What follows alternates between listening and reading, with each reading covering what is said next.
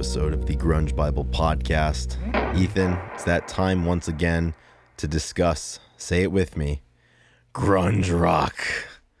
Grunge, rock and roll coming at you. Grunge rock.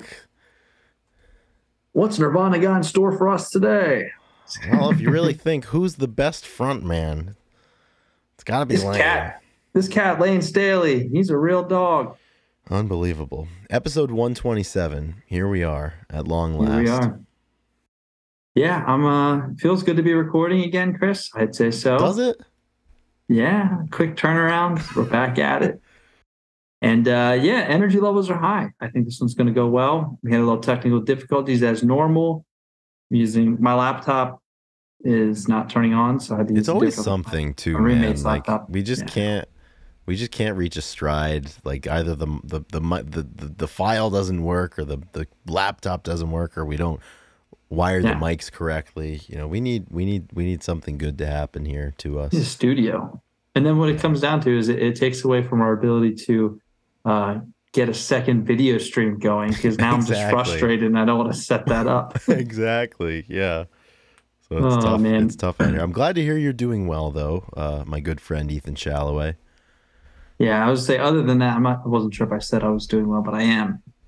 Chris, how are you doing today? Oh man, I had a really good day actually. We're recording on a Monday on August the 21st, so we're getting ahead of the chains here a little bit. This episode will come out on the 28th, but I had a good Monday. I worked well, was productive, and had a really good lift. Feeling good, feeling strong, and then I came home, had some dinner, and then it's just kind of waiting for the inevitable, waiting until it's time to record the Grunge Bible podcast. So it's just past 10 o'clock p.m. here on the East Coast. But all things considered, it's good to get this out of the way early in the week. Exactly. And I have to say, this is a markedly different environment from the environment in which we recorded our previous podcast episode. Oh, absolutely. Never the Machine Forever is the best way to describe that episode in how we took care of it. But Anyway, if you guys are listening right now, before we keep going down rabbit holes, thank you very much. It wouldn't be possible if we didn't have the support from our listeners, and special support coming from the people on our Patreon page who give us a few dollars each week to help us, give us some extra motivation to keep this thing running. So if you're out there and you have, maybe you support other people and you got room for one more, please consider supporting the Grunge Bible team. That is Drew, Chris, and I. That's it. The three of us. And we don't have any corporate sponsors. Nope. Just funded simply by the people. No special interest groups. Three levels. There's a $2, a $5, and a $10 level. So please consider becoming a supporter and offering us a few bucks, because I think it's worth a few bucks, right, Chris? I'd like to think that between the three of us, we're worth a couple of dollars to everybody out there that's listening. If you're the lowest tier, thank you first off. But secondly, you should make note who doesn't get $1. Exactly. There's two people get $1, and then the other person doesn't get any. So. That'd be kind of fun to see if you had to give two people $1. What it would be. I think a lot of people would give Drew money. Drew deserves more money than I do. That's for sure. I really deserve. Well, he gets it, so exactly. We don't see a penny of it. Nevertheless, I would like to thank our supporters over at the top tier on Patreon. At this time, I'd like to thank Alexa Shannon, Marianne, Jade Mercado, Carlene Salona, my mother, Lauren Irene, excuse me, not Lauren Irene, Laura, Jamie Lynn, Fuck Soup, The Blue Owl, Doug Endy, Millie, Rachel Corning, What the Fuck's Up, Denny's, Black Hole Sean, Chris LSMS, Nikki 6, Kara K, Captain Hightop, Alex Long, Fresh Tendonitis, Seattle 4 Fanboy from New Jersey, Faith Bittner, Eddie Vedder got me through my second divorce, Brother Nature, Granny Grunge, Corden Stewart, Julie Van Siever, Epona, Pile of Punk, Sherry Matthews, Keith White, Eric R. Berry, D-Boat, and Gochu John. So thank you all once again. This list is the same as it has been the last couple of weeks, so hopefully that rousing call to action that we just gave you guys has convinced you that we are worth at least $1 a piece, and there's three of us. So. Exactly. Yeah. Exactly. I think we'll be able to ring the bell for next time, Chris. I'm Yeah, feeling pretty I would think so optimistic about it. because like we said at the top of the episode, we've got a really good episode of grunge rock coming up. So this episode is coming out on August the 28th, and August 27th marks the 32nd anniversary of the release of Pearl Jam's first studio album, 10. Now, 10 has been a topic that we've discussed quite extensively on this podcast. As a matter of fact, our 10th episode was I believe that was our first album review episode, episode 10, way back in, that must have been May of 2021. And then later that year, in August of 2021, we did another episode about 10 on its 30th anniversary of its release. So here we are 2 years after that episode and 32 years after 10. I think, Ethan, for me at least, this is probably, out of the big four bands, out of the prominent albums that they have, this is the one for me that kind of, it got me in. I mean, it's got everything that I need in here. And I remember just all of the fervor that we felt towards the genre and towards these guys. It pretty much started and ended with 10. I mean, that had the biggest gravitational pull on us, specifically for a few songs that are on there. So always a good opportunity to discuss. And we figured in the parlance of our times, because it is called 10. We might as well collectively share 10 things we love about 10. Yeah, this one comes up, obviously anniversary every year. We have we've done at least 2 episodes on it, and now this one. And but it's always fun to talk about because we know the album really well. It's their first album, so there's a lot that comes with it that we're going to get into, a lot of lore, and it's just one of those things that it's fun to rehash and go back and talk about. So this is a perfect place to do it. Grunge Bible Podcast, right? Exactly. Come on here and talk about the Grunge 10. Bible. Exactly. Well, and the other cool thing too is, Ethan, we've been at this shit for a long time. We've been at the podcast for a long time, but we've been at the page for an even longer time, since 2016. So over that time, for me at least, like I feel my relationship change with these songs and with these bands and with the music. And 10 is one that, weirdly enough, a lot of my feelings towards it are just kind of frozen in time, back to when I first was connecting with this music and first discovered a lot of it. The first time you hear a song like Deep or Garden, and certainly Release, like for me, those feelings haven't really mellowed in a way that some of the other ones have. And I think a lot of the mellowing is a function of just kind of talking about it all the time and posting about it and, creating content around it. But 10 is like, 10's like the jewel in the crown for me. And it still is all these years later. 100%. It's, super complete. I think that's what made me really like it the first time. It was a front to back type of listen. It was very intentional. And that was kind of what I liked in albums, and kind of having that connectivity and being able to feel like it flowed well. And a lot of the songs are, they're in the same, they fit in the same category. So they fit on the same album. You know what I mean? It just makes sense that it's all together. So, it was an easy one to really kind of get into and listen to over and over again. It seems like it. Absolutely. So as we do on the Grunge Bible podcast, Ethan, I think it would make sense. We've each come armed and ready with 5 things that we love about 10, and 5 and 5 is 10.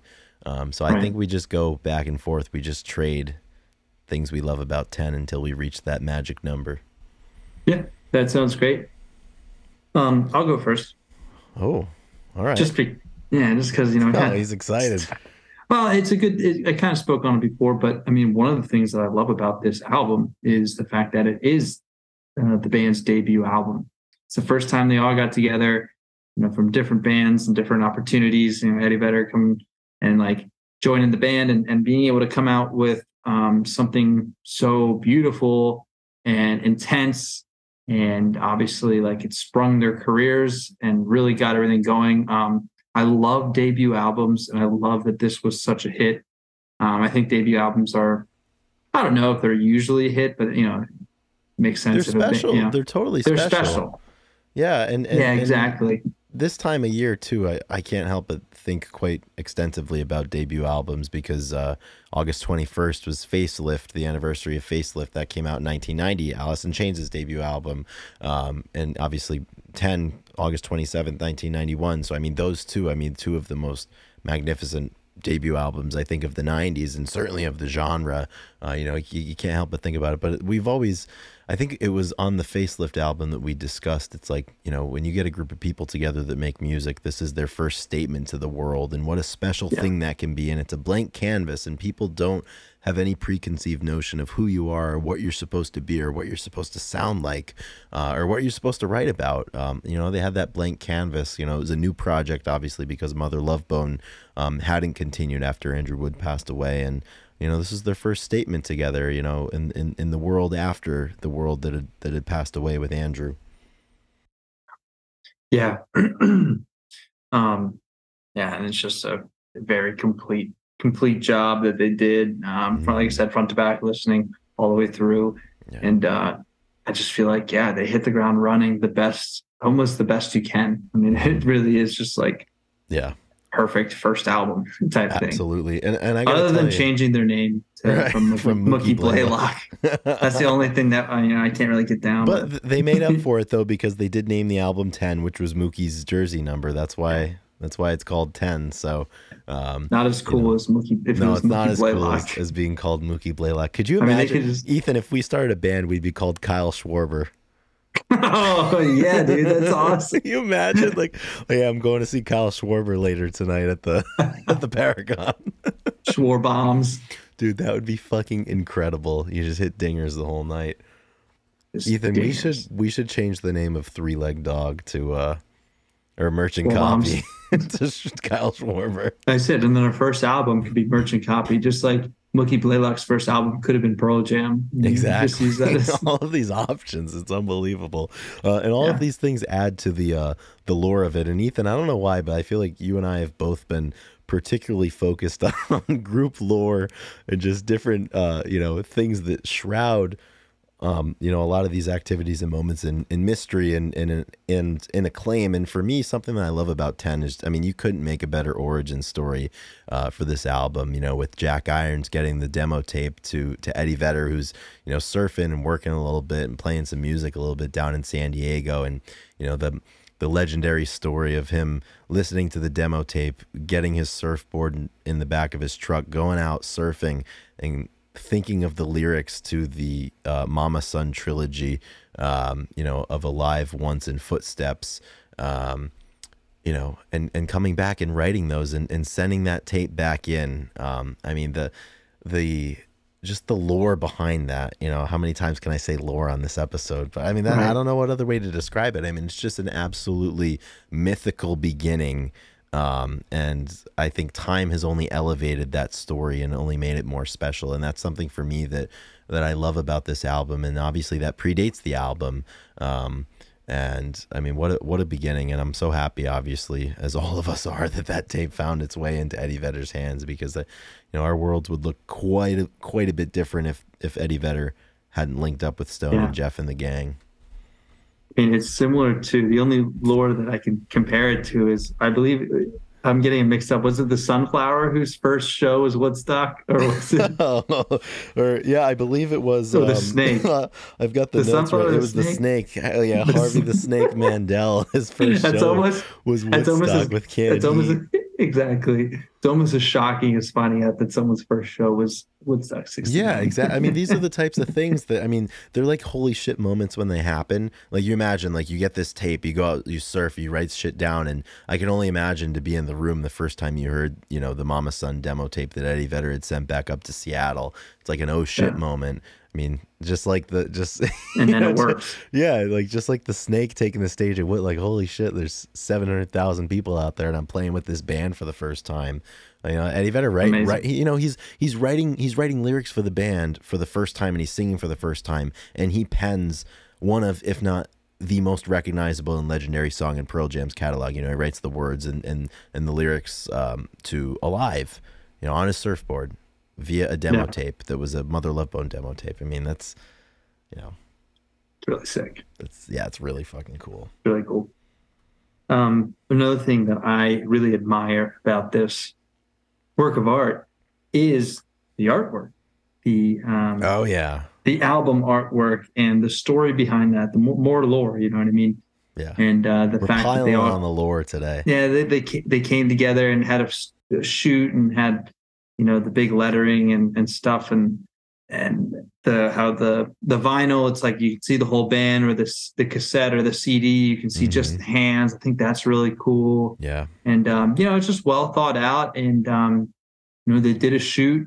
It's them, and it's like, you know, there's some other really good artwork out there for albums and stuff. There's things that you remember, and then there's stuff that is too busy, or it has too much going and it doesn't really pop or whatever. And I feel like they nailed it. You know what I mean? Yeah. Just all the hands coming together. I mean, it really is appealing for a lot of ways. It's got a great, you know, great pink kind of color to it. I don't know if it maybe a little bit darker. It's Well, not really and red. Ethan, there was a big DIY aspect to it because Jeff Ament Yeah, made the cardboard the cardboard lettering cutout that was yeah, behind it, and you had Lance Mercer, I think, doing the photography, and I think it really it complements the ethos of the record really really well. right. And just them all putting their hands together and being like, you know, all for one and one for all type thing. And, you Five know, against one, five baby. against one. Yeah, like, you know, that's awesome. I mean, it's symptomatic, and I think that it's really, really well done. So it's just cool. Really cool story behind it. And like I said, good album art. It's is you know, it's something you can put on the wall. You know, it's it, you know, it's what you got on your back behind you right now. Some good Exactly. album, some good Yeah. vinyls Believe and it or not, stuff. I don't have a vinyl copy of 10. I I believe just you. I just have the CD. I was I gonna believe say you. it's like a really weird thing to be like, no, I don't believe you. What a stupid thing to lie about if it wasn't true. Yeah, I I don't love have. how people say that, believe it or not. And then you're like, Yeah, no, no. I The believe you. only the only studio Pearl Jam album that I have a vinyl copy of is Gigaton. I was Really? Yeah, 2020 they released it in March, and my world was crashing down later that spring and summer, as you probably well remember. And my mom knew that I was sad, and she ordered Gigaton for me and sent it to me. That's Um, awesome. Did it it cheer you didn't up? help. It Oh, didn't yeah. help. It got worse. Yeah, Life update. It got it worse. got worse. Yeah, I was just I mainlining had Mark Lanigan's gigatons book too. and his solo catalog, and that was also not helping either. But we got through it. So I don't have a vinyl copy of 10. Yeah. But I do have a lot of thoughts about it and a lot of things that I love about it. And the next thing that I love about it, I just love what a showcase it is for the songwriting talents of Stone and Jeff. And just kind of, I really admire their openness and their selflessness to take songs that were their creation in a band that they suffered a deeply personal and tragic loss with, with Andrew Wood's death, and to take that music and open themselves and the music up to outside influences and outside perspectives. I think that's really special, and I can't imagine that that was an easy thing to do. But they were able to do it, and bring Mike and bring Dave Cruzen in and bring Eddie Vedder in, obviously. And I mean, what a beautiful result that we had. But I mean, Stone and Jeff in the beginning, before Eddie began writing a lot of the music and playing guitar and whatnot, Stone and Jeff, what incredible songwriters they are. I think people often Yeah. forget that. Similarly, that we always talk about, you forget about how great of a guitarist Chris Cornell is because he's such a good singer, because Eddie Vedder's voice is so iconic. You kind of forget, where the music was coming from and whose brains created those riffs those arrangements. And in the early days, there's a lot of Stone and Jeff. Hmm. And I love Yeah. that. Very, very good point. Yeah. It's a good reminder. You reminded me too. You know what I mean? Like, That's because what I'm everybody here thinks for. it comes from the pen of Eddie Vedder, but not always. Let me Not go back to the always. beginning. Speaking of some of the stuff, this one I think is kind of a joint one, because we shared our the stuff that we liked, and we only were aligned on one of them, and that might have been semi-planned because we made sure we didn't overlap. But we both picked a song. There's a song on there that we both or is very special. I actually included Jeremy as well, because I think Jeremy and Release, I think, are gifts from this album. I mean, there's a ton of gifts on there, but most specifically, Being a Dead dead horse here because we've done this a lot on the podcast, but Release is really special to Chris and I, and we've seen as the opening song to the 2016 show that we saw, and then a very important song when we were getting into the band in the beginning. So just the fact that this album contains that one song that made us fans is something I like about it. You know what I mean? Like, it's just great 100%. Yeah. And the crazy thing for me, Ethan, I'm co-signing this because this was Release was one of the other things that I had listed in my 5. Even to this day, like, I still have conversations with Pearl Jam fans, and inevitably you talk about the shows that you've seen and you know, the chase to get those songs that you want to hear live. And people are like, oh, like, I got this one and this one. I'm still waiting on this one. I've been to 7 shows and I'm still waiting. You know, I hope this is the year. And I don't really have much to say in that conversation because I'm like, there was one song that I needed to hear them play live in my lifetime, and I got it, the first song at my first show, with one of my best friends in the entire world, and Rearview Mirror right next to us, as we discussed on the page and I think on the show before. But I'm like, that's where the discussion ends for me. I mean, like, that was the moment, that was kind of the culmination of a lot of things. And it's weird, like I just said, like, we talk about this shit all the time, and like a lot of it's mellowed. Like, I just got chills kind of talking about that right now still. And we've talked about it so much, and it's just that significant of a moment to me. That's just a side note. It just reminds me of my coach, Tom Puxis. One time, Jacob, one of our teammates, was talking about he was talking about where he wanted to go. He said, I really want to go to Sicily. And Tom's like, oh, Sicily's beautiful. It's, you know, it's got beaches, all this stuff. He's like, oh, you've been to Sicily? He said, no, but I've been all over the world, and I know it's beautiful, or something like that. And I feel like that's something that's like, have you seen it? Like, oh yeah, they're really good. Like, no, I've heard Release. I'm good. I know what it feels like. I know what you're talking about. Yeah. This is one that you don't know what it feels like, I think, until you've seen it live. And like, I can say that I can be that guy right now because I have seen it live. But yeah, this song, I mean, what it's meant to us, you know, in our kind of our journey. And also, I think personally, it means different things to each of us, and a really, really powerful one for so many people out there. And, you know, the Let's Play 2 documentary, John, who was waiting for 4 days to be up front for Release because it was really special to him. You know, that's a really emotional clip. And John, the guy from the documentary who waited 4 days to be in front for Release, he follows Grunge Bible, and I think he follows both of our personal accounts, and we've had some discussions with him, and such a nice guy. And it's just, you know, the power of that song. I mean, to stand in line for 4 days because there's one song that you need to hear that's going to make you feel better and help you get through something. I mean, what more can you say about it? Yeah, not much. That's incredible perseverance, you know? Yeah. All right. Do you want me to go again, Chris? I think I'm at I think two more. I stole one of yours, but that's okay. We're in this together. It's communal, exactly. 2 against 1. We're in this 2 against 1, exactly. 2. us against Drew. Our album will be called 2. Yeah. The debut. The next thing I want to album. Yeah, the next thing I want to point out and give praise to is, you know, the live performances and the call to touring that this album had for the band. Obviously, no performances before you have an album, so I guess that's not completely true. You got to get out there. But for them, yeah, like, you know, you drop an album, then you tour, and you know, we got some awesome performances, and the album obviously has this classic rock vibe.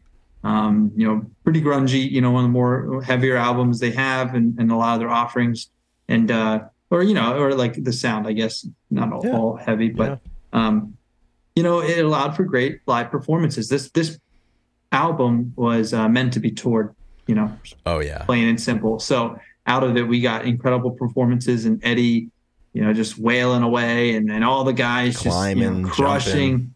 Yeah, the young side of it. So I think we have this album to thank for all the live performances that we kind of got for the next 4 or 5 years. And they still play it all, but I think it really kickstarted who they were as a touring band came Yeah, from this that was their album. identity, I think, and that Exactly. contributed so much to the lore that we that we all hold It dear. all comes Um, back. and something that I really love selfishly about how extensively they played live in '91, but especially '92. Um, they only had 10, right? And they had a couple of covers that they would do, like they do Baba O'Reilly, they do I Got a Feeling, some of the B-sides, the Footsteps and the Leadbetters and whatnot. But I mean, their set list, there wasn't a whole lot of opportunity for variation because they didn't have that many songs. And there exists still today such a treasure trove of live video and performances, and pretty much like, you know, you can go through hours and hours of footage of just one song if you wanted to. I mean, you could watch so many different versions of Alive from 1992, and the one constant is that energy and that intensity that they approached their performances with, and that's something else that I really love about this band, and I think the album in the studio and in live settings, they're very complementary of one another, because I think for me, like, I just feel that the palpability and the palpable feeling of that dream that they all had, and the intensity that their unmitigated focus towards that dream and towards their music. All of these guys had, at one point or another, had a previous band not work out, or had quit music in Mike McCready's case, and had gone to college and had cut their hair to go to college or whatever. And, and Stone and Jeff, losing their front man and losing their band, and Eddie Vedder kind of toiling a little bit in obscurity, and working as a security guard, and working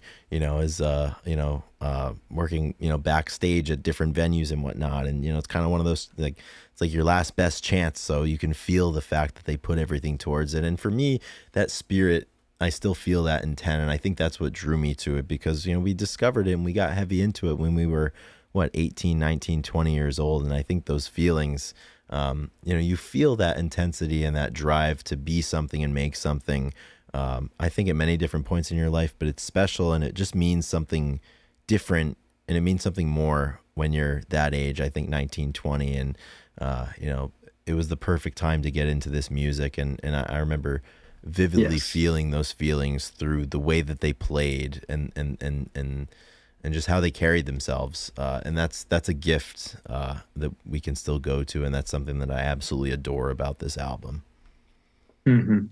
Yeah, something, definitely the motivation you get when you're a teenager, young 20s is, unmatched. I mean, I'm still motivated in my days, but it's much more, I want to say intrinsically, but like, It's kind of like a wiser motivation now. It's not like back then. It's like caution the wind, like fuck it, like why not me? I'm gonna go do this shit. And now it's release like, me, yeah, you're just exactly. out Now there, it's like like, hands up, yeah, because like you're playing the game before no you know safeguard. you don't know how the game works yet, because you're playing it for the first time when you're a kid like that. And now Hmm. in all of our infinite wisdom, Right. it's Yeah, tough. it's tough. Yeah, this album for me, it's always going to be that one. Hmm. Is it my turn? It is your turn. I only have one left, so I have one that's as well. amazing. And I'm gonna go ahead and I'll just shout out Eddie Vedder and his vocals on this album and what he does, obviously, through the entire. I mean, you could shout out everybody on the band, but yeah, his vocals and this album is the sweet spot. It's what I like from him and what he offers. And you have the release side of it and the really big hitting stuff, and obviously the Jeremy, the really kind of like aggressive and poignant stuff, and then he obviously goes Like into the the Blacks and the choruses, Gardens of the the world. Blacks. Yeah, I mean, there's yeah, you get the really like big Eddie Vedder and then the aggressive side. It's just a good mix. Obviously, we can go on about his vocals, but yeah, I think I love this album because Eddie's singing on it. You know what I mean? I mean, it's pretty simple to say, but like this is where Eddie Vedder stepped on the stage. So yeah, absolutely. Well, I'm glad that you shouted out an individual member of the band, because I'm closing my last thing that I love about this record, and I hate to be the person that like says the whole like, oh,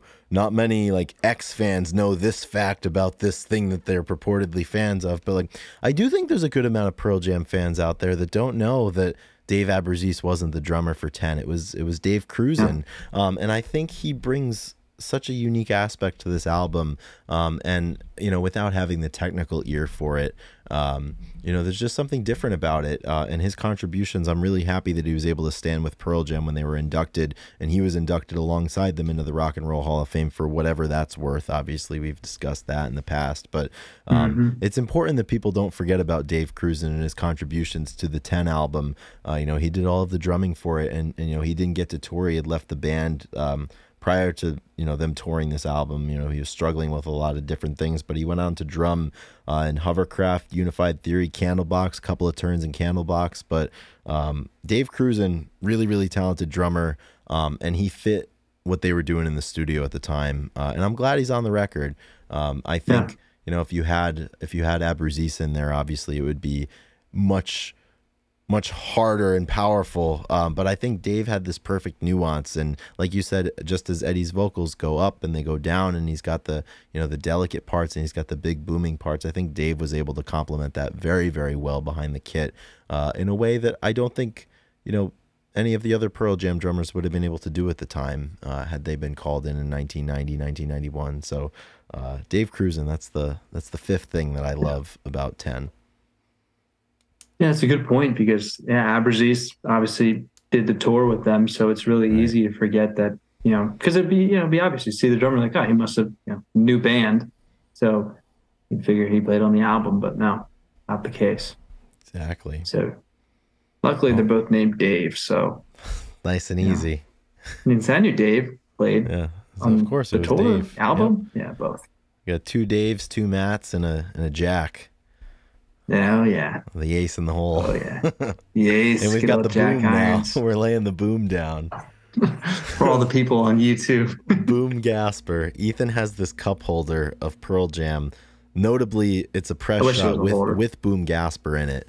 And he's in the habit of, whenever we're preparing to record podcast episodes, he will randomly flash it in front of the screen at a moment when I need it. Sometimes you just need to, you know, you need to see the man. You know, and that's what we do. So people gotta face your maker. Exactly. I posted a couple of weeks ago. I posted "Wasted Reprise" from the Avocado album, because it's Boom Gasper accompanying Eddie Vedder. I posted, I was like, this one's for Boom, and Eddie Vedder's daughter Olivia commented on it and it just said "King." I was like, hell yeah. I think I replied, I was like, I believe in Boom Gasper supremacy. So I'm glad, you know, that in all facets of the Vedder family, the Boom is appreciated. Yeah, they understand. So that begs the question. You think chances are Eddie has seen something that we've posted? I think so. There's a good but chance. The question is, has Boom seen that's the thing. Well, that's the thing. We use Eddie to get to Boom now. It's going to be great. That's great Trojan horse. It's not about Eddie. It's not about McCready. It's not about Cantrell. It's Pat Cameron. It's about Boom. If I can, that's it. I'm gonna throw off if I ever get into an interview with, say, Matt Cameron or, you know, Eddie Vedder and stuff, or simply shift the focus to Boom. Yeah. And just ask about him right up. So what was it like playing with him? Meeting him for the first time. Like, what does he bring? I love the fact that Boom's out there. It's kind of sick. Heck yeah. Hell yeah, man. Hell yeah. So that's great. So we did 10 things we love about 10. We did get to discuss some Canned Heat a little bit. I want to go back. More Canned Heat. Me too. Let's talk about the sunflower and the bear and the blind owl. And we got to discuss some Boom Gasper. Larry the Mole Taylor. Oh, the mole. Dude, I posted this morning. The amount of times that you've said Larry the Mole Taylor to me in the last 7 days is incredible. I posted a video of to drum up support for episode 126. I posted a video of them playing On the Road live in 1970. And I'm always so impressed by the mole, man. Dude, the way he pounds on that bass. And he's not a big guy, but it makes the bass look so small in his hands. It's unbelievable. It's like a magic trick. Oh, yeah, dude. That rhythm section is all-star cast. It's so Larry good. The Mole Taylor. Honestly, they have so much like stoic energy up there, aligned with like this intensity and you know, they're in control, but they're also contradictions. grooving. It's crazy. Yeah. It's like they're in control of the boogie, You know, Yeah. I mean, the boogie is They're taking over, but ministers they're of it. Like yes, they're the prescribing doctor. Like they tell you yeah. how much boogie and when, I and you mean, you could just ask them how they do that, and they say we're not doing anything. The boogie is right. doing it. You know what I mean? This Yeah, is and I'll they're tell being you, taken over. They're a yeah, surrogate for the boogie. exactly. Right. And this afternoon, I was spinning their 1969 album "Livin' the Blues," and the last two tracks, "Refried Boogie Part 1" and "Refried Boogie Part 2," each of which are 20 minutes long. Yes, I was going to say Just they're long. absolutely incredible. Um, Dude, they just lay it down.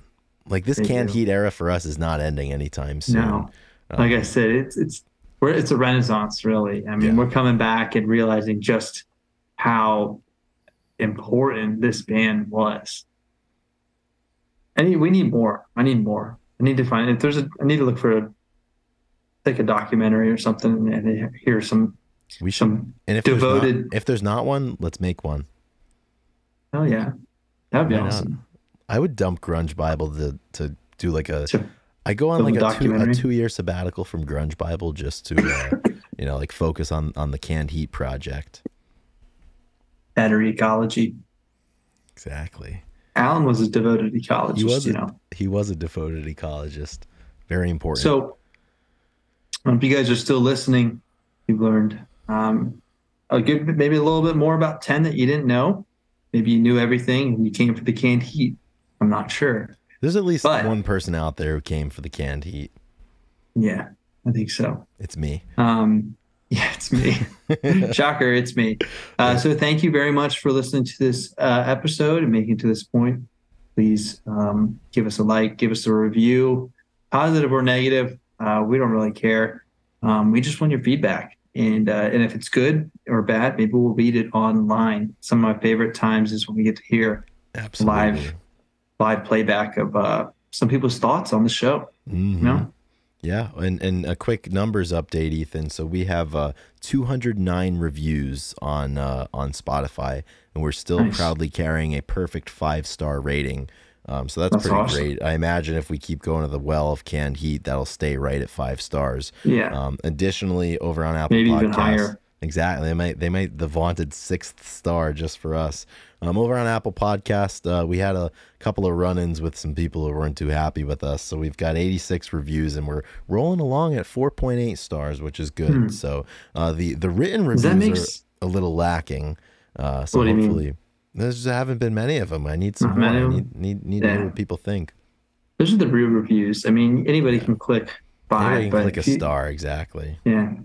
So does that tell you anything that the Apple subscribers like versus the Spotify subscribers? Like we have more Spotify people saying that we're a 5-star, and then the other Apple. You think Well, it's interesting more because more stuck up on Apple? Well, I What don't do know you use? because it's interesting not to bore the people, but the statistical majority of our listeners are on Apple Podcasts.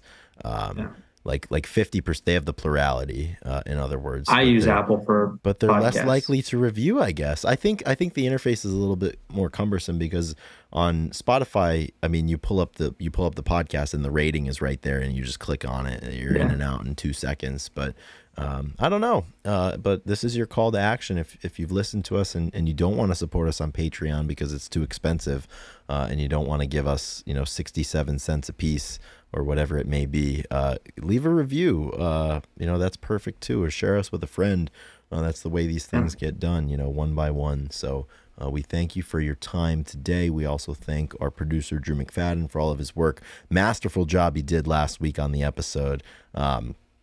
Basically, the episode last week, it came in, finished at 33 minutes. There were 26 minutes of cuts that he had to make. It was about an hour total that he had to sift through. Half of it was completely unusable, but it might be finding its way to Patreon as a Patreon exclusive if you're into that kind of thing.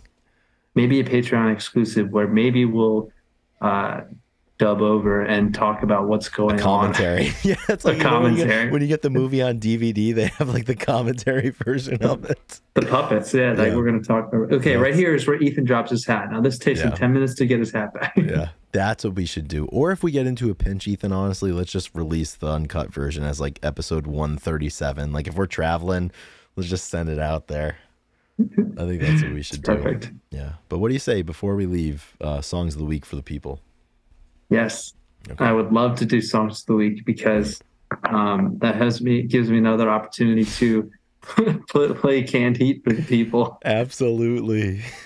What are I you just have going to with? say I got to go with "Let's Work Together," and we Oh talked yeah. about it last week on the episode, but we didn't get on the Hmm. list. And Right. simply put, I watched the live performance from which I was just I think it was one of the studio ones. Yeah, I think that there was one in They have a France that few was good pretty ones. prominent from Yeah, 1970. I think I watched multiple, and Yeah, there's a it's lot of just good such ones a out there. That song because that it's was their yeah, that it's was one of their so hits. much fun. It's Yeah. so much fun, and I was in a state where I was listening to it, and like, let's work together just made so like I just wanted to work. I just wanted to let's work together, work people, and being close It's and getting communal. things done. And I was very like motivated to like And that's go everything out that those there guys in the and band were about too. the whole time, the whole That's the decade, ethos. Yeah. more love. Hmm. Yeah, and it just felt it felt right. So I was, you're right. It's what the band stood for, and Yeah. And that song again, has that's the what the boogie distinction. is, working Exactly. together. That's it. Exactly. And the boogie, it's not about no, it's not about who gets the credit. And that's the one thing that we were floored by. I mean, because Bob, when they were both living, Bob and Alan would trade off, lead vocal duties, and they would be fully supporting the other one when it was their chance and their turn to take the stage. And Let's Work Together has the distinction of being their highest charting song that features Bob Haidt on vocals. Previously, it was On the Road Again and Going Up the Country that were their successful singles in the charts, but Let's Work Together did its thing and got up there, and rightfully so because the bear needs to be heard. Hmm. Yeah, absolutely. Nice. Chris, your turn for So songs of the week. What do you got? I'm veering away from Canned Heat. Actually, I have another song. I'm going with a song from Glass Animals, their 2016 album How to Be a Human Being. It's the final song on the album. It's called Agnes, and Ethan, Saw you post that on your personal today. yeah, man. So I heard it consciously for the first time. Like, I made note of like, oh, I'm listening to this song, I like it. I added it to my playlist like a couple of weeks ago, and then I forgot about it. And then randomly it popped up in my head and got stuck in my head like the last couple of days, but I couldn't remember what song it was, and I didn't have enough of like the lyrics to like reverse engineer, Google search it and figure it out. And I was like, oh fuck, like what is this song? I want to know. Like, it's just been stuck in my head, the chorus, like the hum of the chorus. But I put on the very playlist that evidently I had added it to last night when I was getting ready for bed, and I found it. And dude, it's such a good song. And I read a little bit on the backstory. And this album, How to Be a Human Being, released in 2016. I guess the lead lyricist and singer for Glass Animals wrote all of these songs about different people that they encountered during their first tour of the record that came before this one. They wrote all songs about different people except this last one, Agnes, and they wrote it about a personal experience about losing somebody who was close to them to suicide. And in knowing that, like, I loved the song beforehand, but then it just kind of took on a different weight after I learned that story. And it's such a good song. It's so emotional, and just like the throes of emotion, and not knowing where to go or what to do. Yeah, it's a really special one. Like, it's one of those, like, I heard, and like I know it's gonna be one that I love for a long time. Like the same way that the first time I heard another one that pops out recently, like Old Friends by Pine Grove, when I heard that for the first time, I'm like, this is gonna be one of my favorite songs for a long time. And I feel that way about this one. So worthy of consideration and listing on songs of the week. I love Class Animals. Yeah. So good. I would put money that our producer Drew also really loves Glass Animals because Yeah. they do some awesome stuff with sound. Their It's so album interesting. their It's Dreamland such an album is interesting so good. listening. Yeah. Yeah, yeah, they're really really fun. They're like Tame Impala for a little bit younger generation or something Mm-hmm. Yeah. in a So way. Kind of Canned Heat and Glass Animals have been my right and left hand men this week. two beautiful band names, just incredible band names: Yeah. Glass Animals and Canned Heat. Right up there with Mookie Blaylock and Kyle Schwarber. Yes, exactly. Oh man, good calls, good calls. Yeah, man. Another hit in the books. That just about does it, I think, for episode number 127. The last one of August. Another Next, August episode done. another one Exactly. done. We'll see you next year, August 2024, because we're all done now. But next up, Ethan, is the birthday month. The big month of the year. Yeah, this is Yeah. my favorite month of the year, obviously, for a lot of reasons. Yeah. Football starts, fall starts, The birthday zone. birthdays start. The list goes on. It's all coming, man. I'm super pumped. I think it's going to be some of our Absolutely. best work. Some of I our think best so work. too. I think so But too. for now, we have to close out August. So August and everything after. The other day, Chris, I'll say this. You sent me, not even sure what Colorblind. song. Late at Yes, night. it was Colorblind. You sent me Colorblind, and I needed it because I was feeling colorblind. It was and I just put on Counting Crows, and I fell asleep to it, dude. I was getting into it, and I just fell asleep to it, and it was just incredible. Forgot how good Duritz is, and Yeah. I didn't Yeah, I forget, need but it. I was Sometimes late reminded. at night, it just works. And It's you know, different. in August and everything after, I'm after everything. Yeah. All right, guys. Thank you again. Rock and roll. Stay safe. Stay heavy.